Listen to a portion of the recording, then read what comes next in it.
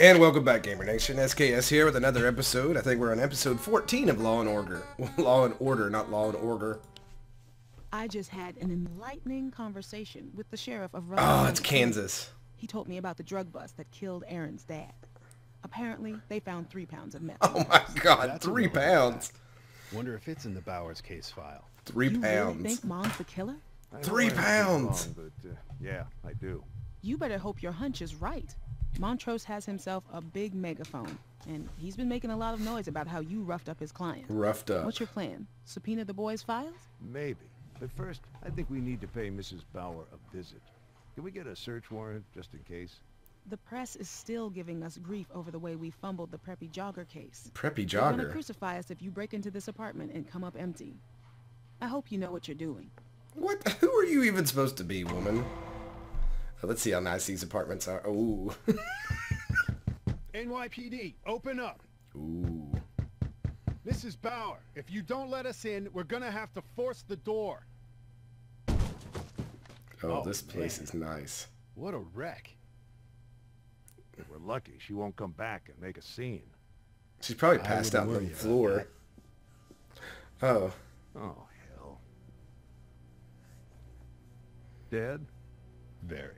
Oh. I'll call dispatch. Yeah, this is Briscoe. We're on the scene at the Bauer residence, and we're gonna need an ME. Looks like a 10109. Yeah, right. Lights don't work. No heat either. I'm guessing the electricity's been cut Well, off. she's just real nice. How long? Wasn't Good Shepherd supposed to take care of this kind of thing? We've got 2 victims now. Let's get a better picture of how they died and how they lived. What? Well, she's been doing meth. I can see the pipe down there. It's not like we didn't know this was going to happen, did we, gamers? This episode has taken a big turn from the other ones. I will say, I mean, it's less court and more, we're digging around to see what's happening. Let's see what we got to find here. The pipe. Evidence of drug use. Jenna's cause of death. Source of income. Aaron's cause of death. Okay, well, we have this. Meth pipe. Looks like Mom had a bad habit. Guess we know who Aaron was bringing the candy for. And knowing meth addicts, I can imagine she wasn't too compassionate when he came home without it. Oh, we got pills here. Vodka bottle's empty. And so's a bottle of Xanax. I think we found our cause of death. You think people would realize that you don't mix that shit? I never understood that. Let's see, Christmas tree. Isn't it like that past New Year's? Let me get under here.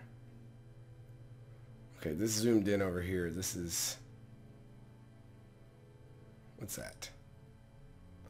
Somebody paid Jenna Bauer $1,000 back in April. New Directions Holding Co. Why didn't she pay for her I have a power? feeling $1,000 checks didn't show up in her mailbox all that often. I wonder how she scored this one. Oh, I just saw something. Check this out. I wonder how this fell over. Mrs. Chalice's Statue of Liberty clock. Look at the head of it. Ooh. Ooh. Damn it, Lenny. Look, right there. Blood. I can guess whose. The poor kid comes home with this crap, and she beats him with it. Did she drag him back out there? Satisfied? Yeah, I think our killer's gonna miss her date in court. You think she overdosed on purpose? Out of guilt? Maybe. She's a junkie, Ray. Don't hurt yourself trying to figure it Or out. maybe the black guy killed her. Well, what do you know? Looky here, looky here. It's the caseworker from Good Shepherd. And she's knocking on the wrong door. Oh, hey, miss, the party's down here. Detective Briscoe? What are you doing? Oh my God! Is Mrs. Bauer... I'm afraid so. Tell me, did the place look like this on Christmas Day? Well, how should I know? Uh-oh. Isn't that the date of your last visit? My last visit? I wasn't here on Christmas... Oh. I'd better call the office about this. Oh. Dr. Montrose? Yeah, I'm at the apartment. There's something you should know. Oh, we've caught him.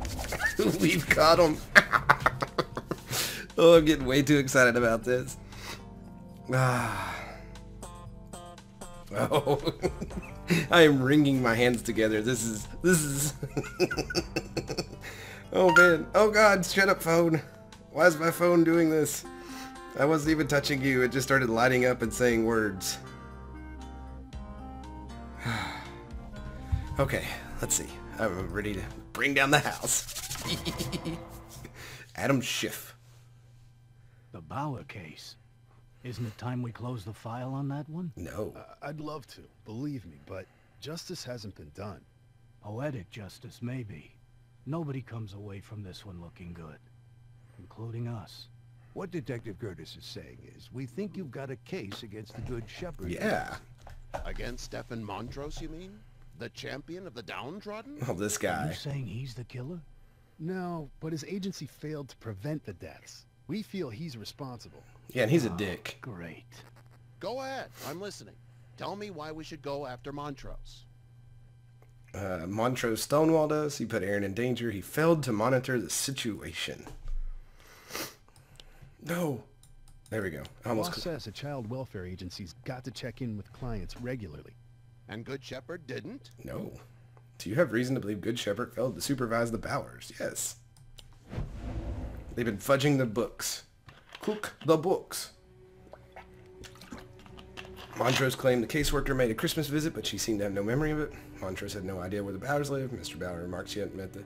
Why didn't they interview her there? I mean, she did walk in on a murder scene. Apparently not. She drew a blank when we asked about her last visit. And Montrose himself basically admitted that he ignores state procedure. Are we gonna stand by and let our social service agencies go rogue? Uh-oh. Jack, we don't have a case against him. Not yet. Let's see what's in those case files. Dun dun. He's probably got rid of all the case files. That was the shortest thing ever. Why was that even something? Here's the last record in the file. What about the sensitive material from several years ago Montrose told us about? Mysteriously missing. Oh. Christmas Day, huh? That is one dedicated caseworker. Could the caseworker have visited Jenna and Aaron Bauer at their apartment on Christmas afternoon? No.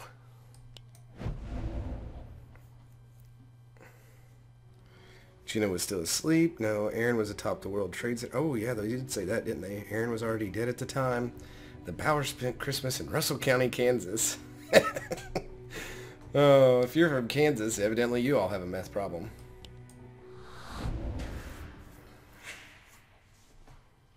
That's one lying caseworker. We got a ticket says Aaron Bauer was at the top of the World Trade Center at 2 that afternoon. Uh-oh. This report's a complete fabrication, no question.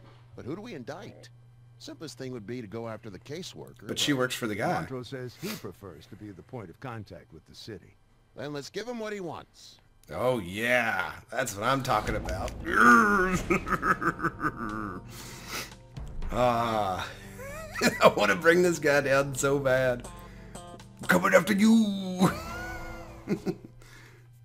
Uh-oh. Throughout his career, Stefan Montrose has continually shone a light on the system's indifference to its most vulnerable citizens. Oh, God. Tuesday afternoon, the system struck back. We know what the columns are saying, Miss Jameson. We intend to prove that Dr. Montrose is guilty as charged. Manslaughter with gross negligence? Oh, shit. In addition to 1 count of falsification of records with intent to deceive. I'm afraid you won't get the chance to present those records in court. I'm filing a motion to suppress. What? What? Paperwork went through the day before the subpoena was served. Good Shepherd is no longer run by the Archdiocese of New York. It's now an entirely private agency, administered through Dr. Montrose's holding company, New Directions.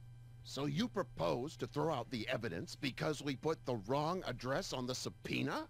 Of all the underhanded ploys. Oh, wow. The argument is technically correct. Improper service of a subpoena invalidates admissibility. The court finds for the motion. Fine. We'll proceed without it. Oh, what the...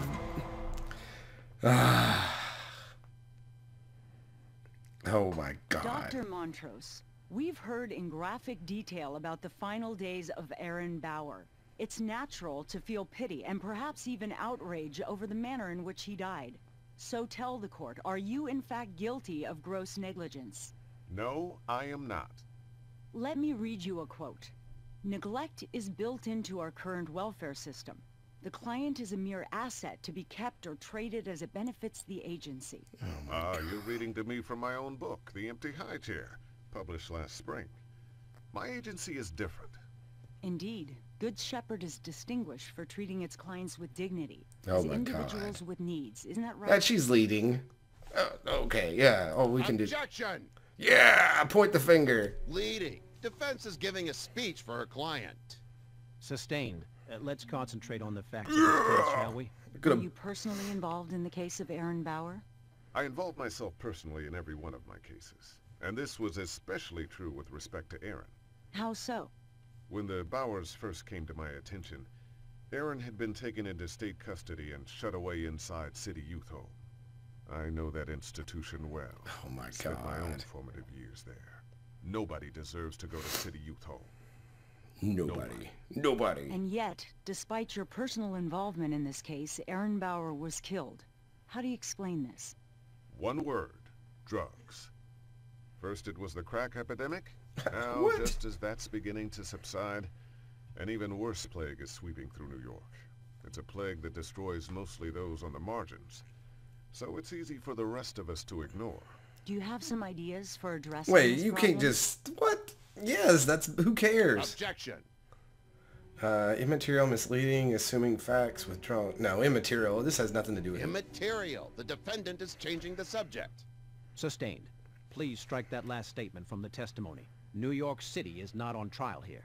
Jenna Bauer lapsed back into addiction, unbeknownst to you, although your caseworker visited her as recently as Christmas Day. No. I'm afraid that's correct. In spite of our vigilance, in spite of intensive therapy, the siren call of crystal meth proved... Siren call. And once she began using again, she quickly became a danger to her son. How did she manage to pull the wool over your eyes? It's one of the most insidious aspects of the syndrome. Oh, good I've seen it lord. many times. That judge has The big addict ears. puts up a false front of normalcy. That jury guy's got a front big that ear. can fool even a trained observer. Trained observer, no. One last question. Has this tragedy caused you to re-examine your practice? Naturally, we're thoroughly reviewing our procedures. We exist to serve our clients. The death of one impoverishes us all. Of course. Impoverishes Thank you, us? Dr. Montrose. Your witness, Mr. McCoy. Impoverishes us? What? Is that even... Is it words?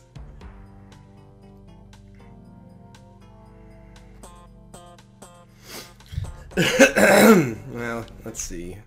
We better ask some good questions. I want to destroy this guy. Dr. Montrose. Dr. Montrose. Montrose used visitation, book, endangering. Your agency advocated for Jenna Bauer in her bid to regain custody of her son, Aaron. In retrospect, was this in Aaron's best interest? Considering his fate, the answer has to be no.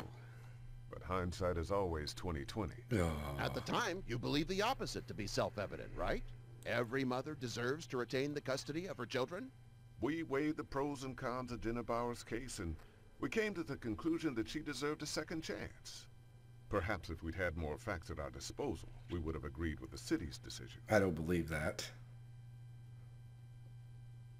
Is this testimony? No, he said nobody wants to go there. Montrose claimed earlier that he fought against giving her. Montrose said they took up the petition. The alternative for the city was youth home, and Montrose said that nobody deserved to go there. Nobody. Montrose said the Bowers were clients. Boom. In Roasted. this case, the alternative was placing Aaron in City Youth Home. You simply didn't want him there. Dr. Montrose, have you ever signed off on moving a child from his parents' custody into the institutional foster care system? Uh-oh. No. Oh, yeah. Oh, that's what I'm talking about.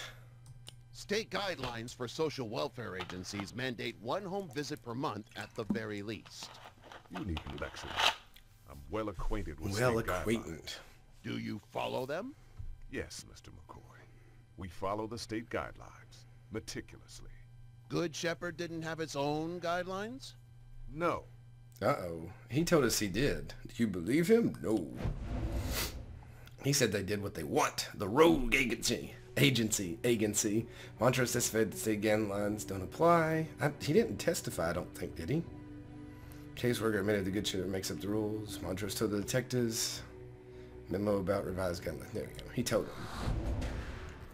Yeah.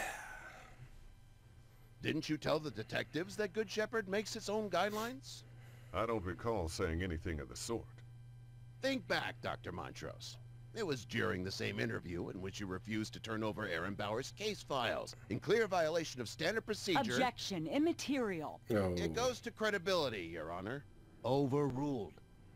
I won't deny that our agency operates according to unique procedures. Unique? If anything, our guidelines are more comprehensive than the state's. Oh, bull. Bull. Book. Nobody cares about his book. Nobody cares about his youth. The visitation report, maybe.